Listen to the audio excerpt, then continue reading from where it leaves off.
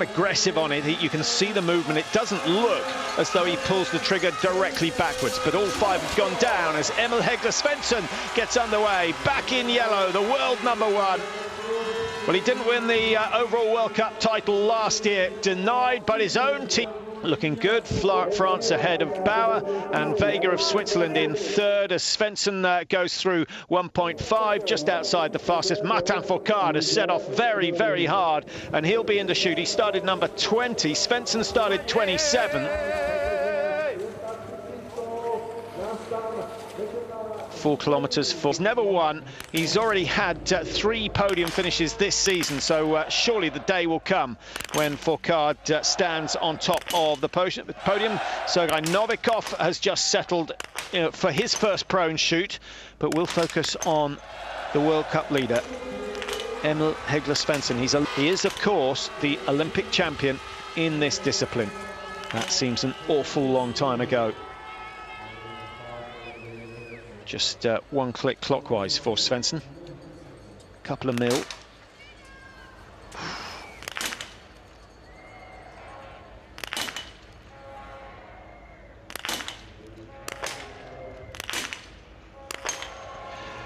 Well, he's done exactly the same. A solid performance. He's coming to form at just the right time. Now, Svendsen. No room for error, having missed early on. This is quick.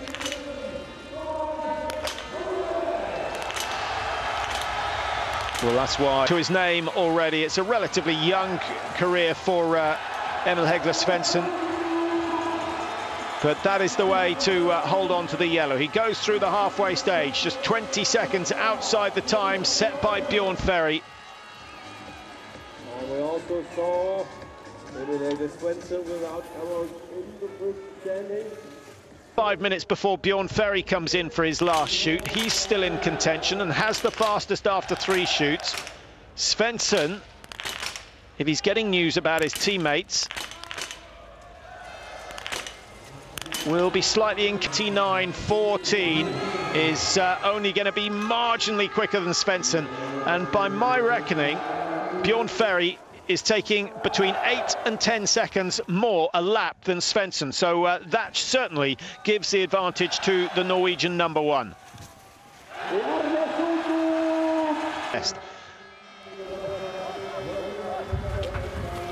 Up to 13.5 for Svendsen. He was trailing Bjorn Ferry by 1.5 seconds. He's closed it by half a second, so Ferry is getting faster and faster. That's an impressive performance from Bjorn Ferry. I think he's sensing before Svendsen goes through for shoot number 4.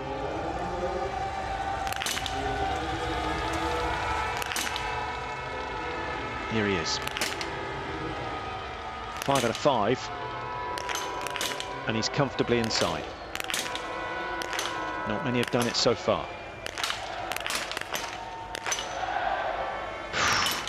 My goodness, suddenly he's got a race on his hands, and he's still going to be close to Bjorn Ferry. That we saw from him last year has deserted him. Here goes Svendsen, always fighting. It doesn't matter whether it's for 1st, 2nd, 3rd, 4th or 5th. He will give everything. Look at the power that the man has coming into the stadium. Wonderful performance at the moment. 48.01, 48.33 from Bjorn Ferry. It could go down. It's going to be close. It's going to be very, very close. Svendsen was some 6 seconds down on Ferry coming out of the stadium last time round, and he's going to go ahead of the Swede to take the lead for now.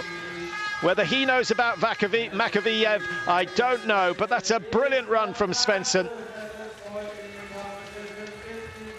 Well, that's the way to defend the yellow bib. Produce